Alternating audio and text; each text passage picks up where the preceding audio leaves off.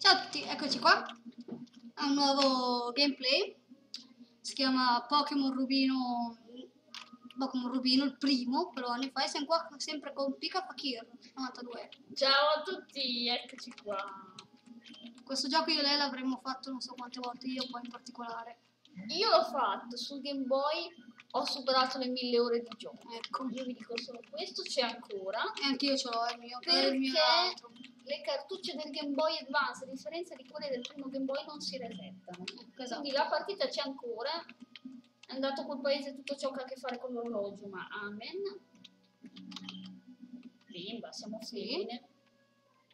Io vi invito, già che è venuta fuori questa cosa, a guardare su Facebook un po' di quei link che prendono in giro il professor H che vi chiede se siete un maschio o una femmina, perché sono la fine del mondo. Vai, quale scegliamo? Teresa, dai, è tenero. Ok. Sì. Okay. Ricordiamo che qui siamo in un mondo dove a 10 anni avete qualsiasi possibilità di fare qualsiasi cosa. Niente, è la maggiore età, sembrano un po' di adesso partiamo col trasloco. Esatto, sì. C'è il trasloco nella nuova città. Che suona il citofono. Io ricordo anche qui una presa in giro, non mi ricordo vista dove, che diceva, cioè il vostro unico figlio lo fate viaggiare in mezzo agli scatoloni nel camion. Perfetto.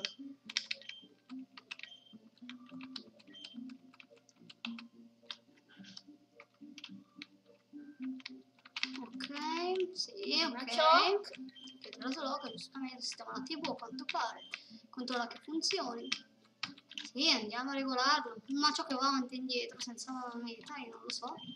Giustamente.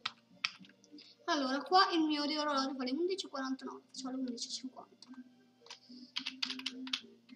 Esatto. Arriva la mamma. Sì, ci piace, tanto non ci verremo mai, quindi. Io non sono quasi mai venuta a casa, se non per chiedere soldi. Io qualcosina sì, anche a decorarla, perché se non sbaglio si può decorare, vero? Esatto, sì. Vorrei fare gaff.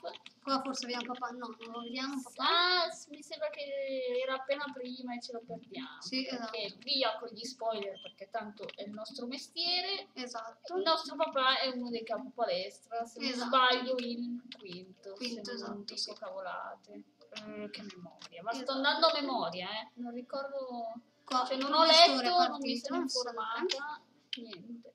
Dobbiamo da... sì, scusate, vado un po' veloce. Andiamo a casa della vicina, del vicino, scusate.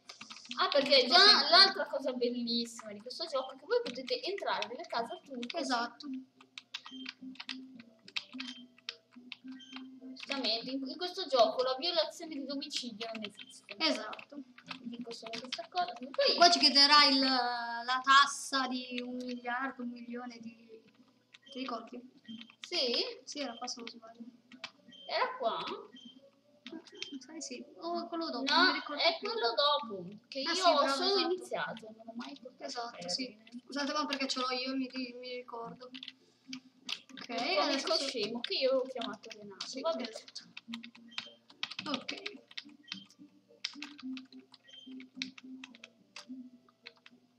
Ok, andiamo. Giustamente ha finito ad andare lui. Esatto. Andiamo a scegliere il nostro primo Pokémon.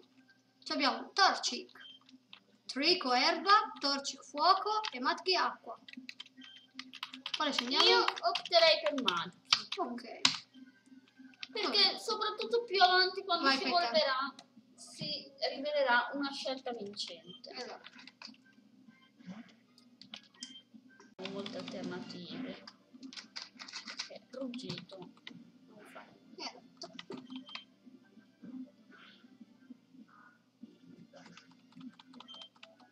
15. Evviva! Ok. Ecco, questo qui portarsi dei Pokémon. Ah sì, esatto. Ci aveva, ma ha abbandonato il marsupio, giustamente.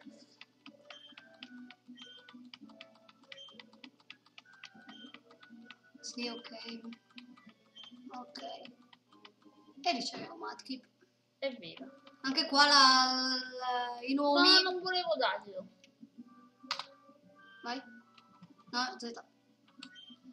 Anche qua la pronuncia non è esatta, però come Nel loro senso? pronunciano. Magari hanno. Sai che Sì, anche nei film, nei beh, cartoni ovviamente. continuano a cambiare sulla traduzione di un nome, però. Mi ha chiesto di andare a cercare Esatto. su YouTube.